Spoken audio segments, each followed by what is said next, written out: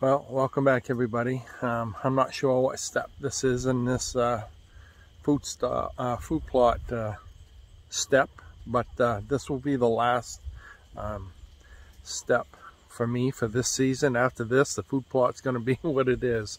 So I did plant turnip and radish 3 to 4 weeks ago, and I thought it looked a little stagnant. We've got 3, maybe 4 weeks left of the season for growing before we get a frost. So I'm gonna give it a boost, and this was the step that I told you I'm trying something new this year. So let me show you what the food plot looks like, and we'll go from there. So as you can see in the rows, it is coming in. Not quite as tall as I had hoped it would be at this point, but like I said, there's still plenty of growing coming.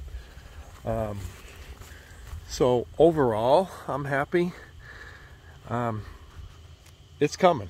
But today we're going to do something different, new to me, and it's worth a try. So we'll find out. So what I'm going to attempt to do is I'm going to fertilize it, but I'm going to use a spray-on fertilizer with a micronutrient to help the deer with their nutrition as far as antler grow, weight, and that. It takes more than just one application, but I'm doing it in liquid form so that it stays on the plant. It also helps the plant grow, and it's also good for the deer. So let me show you what will work. So I do have a hand sprayer here, and I'm going to go and just spray all this lightly. So I'm putting on Antler Grow, and it's really a farmer's foliar or liquid plant food. You mix this all with water. This this Antler Grow stuff is new to me. I've read a little bit about it, but it's kind of expensive. But it's 1 ounce of that per gallon of water. And it says 25 gallons per an acre. Well, I'm not doing a whole acre here. I'm only doing a half acre. So I'm going to figure somewhere is around 12 to 14 gallons of water. So we'll mix that Antler Grow on it with the liquid plant food in it.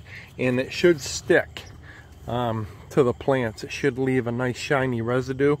They also recommend spraying it on all the vegetation around your food plot or on the game trails.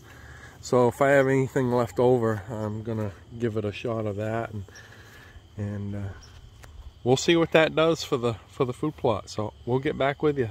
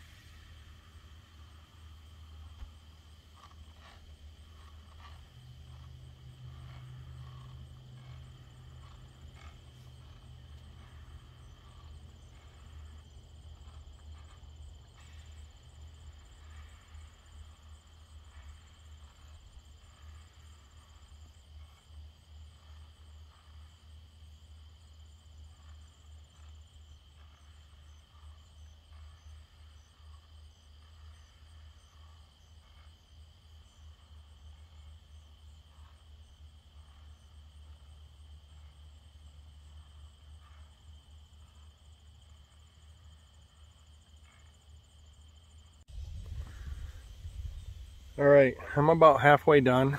It's going to take a little longer than I thought, but I'm curious to see the results. I just wanted to give you a little bit more information on this farmer's foliar and Antler Grow. So I don't endorse either one of them.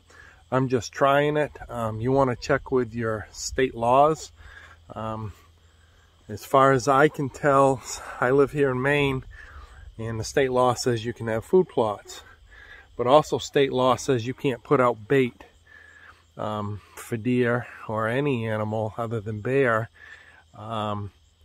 So that means mineral sites.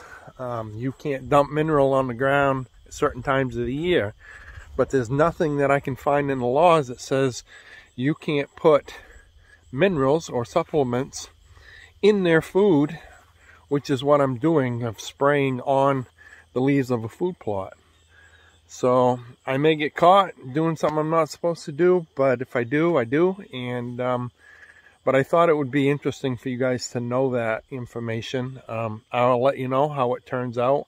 Like I said, this is the last step in my food plot process for this year. So whatever it turns out to be is what it's going to be. This stuff I'm spraying, the black flies are horrible because of the heat, but the stuff I'm spraying, you can spray, it has a surfactant in it, so it sticks. So if the grass or your food plot is dewy, that's fine. It'll stick. You can actually spray this stuff in the rain if you wanted to, because within minutes it dries.